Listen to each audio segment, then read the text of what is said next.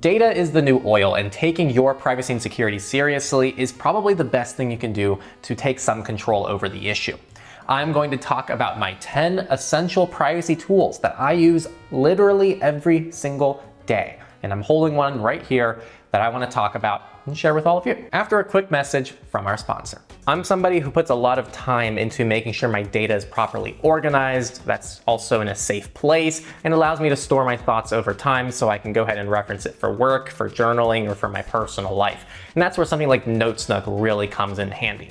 Notesnook is open source with end-to-end encryption, so I can ensure that it's actually protecting my data, keeping me private and secure, and they have clients available on every major operating system, including a web app, so I never have to worry about if I buy a new laptop with a different operating system, or switching between different Linux distributions, or if I'm switching to a different phone, it will always work. It's also become more of a productivity tool competitive to things like Obsidian, so you can actually store your thoughts and almost have a second brain. You can view all the powerful features they support on their website, including the different text formatting options, lists, and even clipping web content to integrate it within your notes. Check out Notesnook. It's completely free to try, so there's really no harm in giving it a shot. It's open source, end-to-end encrypted, and you can check them out at the link here on the screen and down in the description.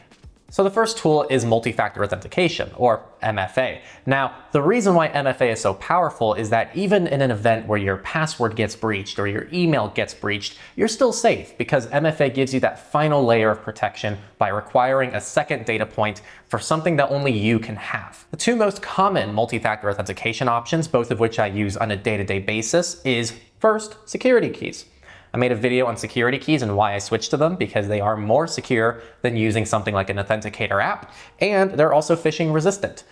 So this means that if somebody sends me an email and they're trying to get into my Proton Mail account, for example, my YubiKey will not work in the Proton Mail client if it's not the actual Proton Mail. I have 3 YubiKeys that I split between different areas in the event that I lose one, and I encourage other people to check them out as well. They're a great multi-factor authentication option, and it's about as secure as it can get. And I'll leave a link to a YubiKey down in the description for you to check them out. Now, not every account supports YubiKeys, and this is where security apps are still kind of king of being a little bit more universal than the security keys.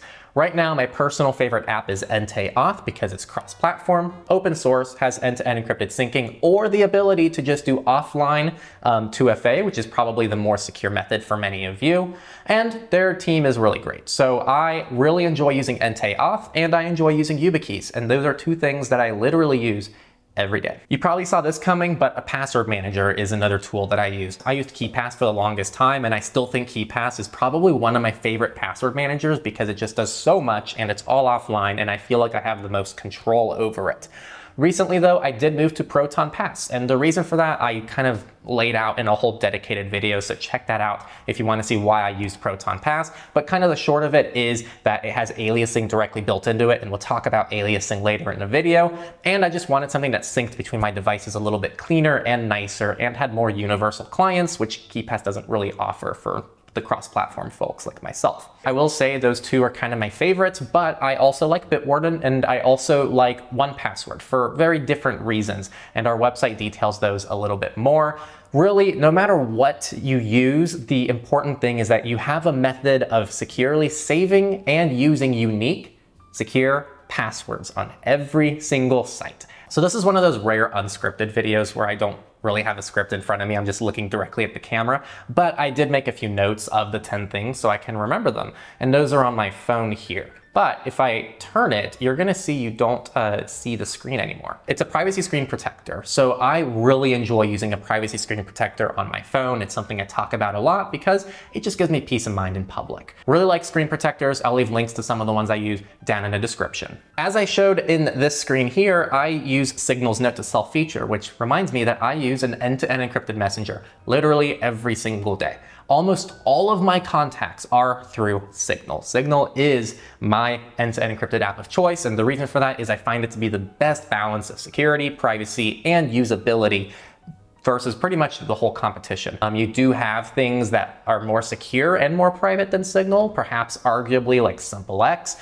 and Session and Briar, but I feel like they sacrifice on usability too much to be my daily messenger. Now, if you do use Signal and you want it to be more private and secure, I just recently made a Signal hardening guide. So that goes through everything I do to make Signal as secure as you can possibly make it. All right, so the next thing I use is actually one of the most important things I've added to my workflow. And if you saw my review of it originally, you'll know why, and it's my NAS. It doesn't matter which NAS you use, Synology sent me a review unit, and I can have all of my data accessible in one central location that I can pretty much then access from any device I want to.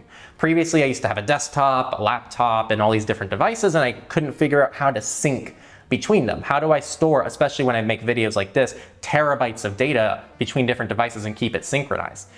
That's what a NAS is for. Completely transformed my workflow. We use it for all our production here, and this video that you're watching was edited from the NAS. Normally, when you self-host something at home, you can access it easily within your network, but once you leave your house, it's really hard to still sync and connect to it unless you open up ports on your network, and that has its own problems and security issues that I didn't want to deal with. So I just set up Tailscale. Tailscale just is essentially a VPN connection that lets me directly tunnel into my network at home. It allows me to send files between all my devices. It's kind of like Apple's AirDrop, but cross-platform in a way. So that in itself is also kind of a cool tool I use on a day-to-day basis. But my favorite thing is that Tailscale is integrated with Mulvad VPN.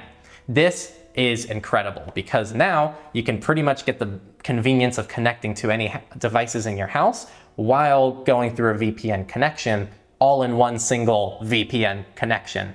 Super cool. Can't speak highly enough of it, and I have a whole saga talking about why I moved to Mulvad, and it's because of this workflow. So check out that video if you want to learn more about why I do that and how it works. We have other VPNs that, if you don't use Tailscale, are also great, like iVPN, Proton VPN, and Windscribe. We have a whole chart on our website that's open source, and it just has data points for you to see which VPN is best for you at techlore.tech/VPN. All right, browsers. You probably all use one, and the thing that I love most about the browsers I use, or at least one of them, not the other one, is that it's very familiar to people. So Brave is something I really like to suggest to people because it's very similar to Chrome, it's built on Chromium. All websites should work more or less the same. And once you disable all the crypto stuff in the browser, it's actually a really nice, really clean experience that doesn't just improve privacy and security, but it also has ad blocking and a lot of other cool features just directly built into it. I use Brave alongside Mulvad. The workflow that I've been using lately is I use Mulvad browser as my default browser because it's pretty much disposable. Everything I do within it is closed once I exit the browser, and that's how it's designed to be. And once I have to use something with an account, then I have my Brave with different profiles, and everything's already logged in within those Brave profiles, depending on what I'm using it for. So I really like the flexibility of having more than one browser because I just don't think one browser is quite perfect enough to be used for everything. There are many other private browsers out there that we have on our website. So if you want to learn about more of them, check them out on our website. Those are just two of the ones that I use on a day-to-day basis. If I uploaded this video, which I did if you're watching it, so I don't know why I said that, but I uploaded it through Chrome. And the reason why is because Chrome just works better with everything that Google makes. Whether or not that's intentional is an entirely different discussion. But one thing I don't like about Chrome and Safari is that they don't have any kind of privacy extensions really built into them. And that's where I think uBlock Origin and AdGuard are just phenomenal tools that I don't use every day, but when I do use them, they're just incredible tools.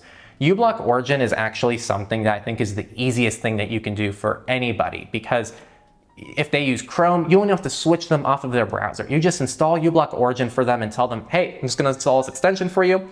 It's literally install and leave it be. Super easy, and people actually tend to prefer after it happens because they realize, oh wow, the web's a lot nicer to experience when you're not bombarded with nonsense all day that uBlock Origin and AdGuard prevent from coming up. So I use aliasing services every day. I think it's the #1 way to pretty much offload your privacy to first parties who will prevent you from having to leak that information to countless third parties. And what I mean by that is instead of me having to share my email with 50 different websites to order something online, or my credit card number to 50 different sites, or my phone number, I can just trust one person like privacy.com to pretty much generate cards on 50 different sites for me so that only one provider has to be trusted with my data. So the services I use on a day-to-day basis are privacy.com. It's my favorite aliasing service for payment information. There's a referral link down below. This video is not sponsored by them. I just love them a lot. I use Proton Pass, as I already mentioned, which has email aliasing built in. Same thing, affiliate link down below, not sponsored by them. It's just something I really enjoy. And then there's also going to be MySudo. And MySudo is something I also use every single day. No referral link, I just really like them. There are other aliasing services on our site, and there's alternatives to the ones that I just listed. And finally, the last thing in this video, DNS providers. I love NextDNS. I've been using it a lot lately, and I talked about NextDNS in a video here. Essentially what it does is it allows you on a DNS level to be able to block any sort of traffic. So as somebody who likes to have a really healthy relationship with the technology I use on a day-to-day basis, I like to set up hours where I can access certain websites. They call them parental controls, but I just call them health controls. They have block lists set up so you can block a lot of the first-party tracking done on different operating systems. There's a lot of third-party tracking block lists that you can install as well that are continually updated on a practically daily basis. And if you don't like NextDNS, there's also Control D, which a lot of people enjoy, and I want to do a review of soon as well, but I haven't really used it much. So NextDNS is what I'm familiar with and what I'm using, and there's also a referral link for that down in the description as well. But I do have plans to review Control D to see how I like that one as well. Point is, using any tool that can modify DNS a little bit is really powerful, whether it's a Pi-hole, whether it's a DNS provider like the ones I listed, or if you can just use a preset one, like Mullvad has a basic malware DNS thing that can help prevent malware. And yeah, it's not as sophisticated as making your own block lists, and it's not as customizable, but it's something. Those are my 10 things I can't live without, and if you take one of them away from me, I'm gonna be pretty pissed off. So that was kind of my metric of like how to evaluate which 10 services. And again, there's a lot of referral links down in the description that really helps our content out. If you don't like referral links for whatever reason, we have one-time support options, but we also have monthly recurring support options through Patreon and now on our forum. So you can be a Techlorian and get things like access to our Signal group. So you can chat with me there on Signal and everybody else in the community who's kind of in that exclusive club. I want to thank our sponsor of this video. I want to thank you for watching, and I'll see you next time on Techlore. Go check out this video here. It's a really cool deep dive into an interesting topic that I have not picked yet, but it will be really interesting. So check that out. See you next time.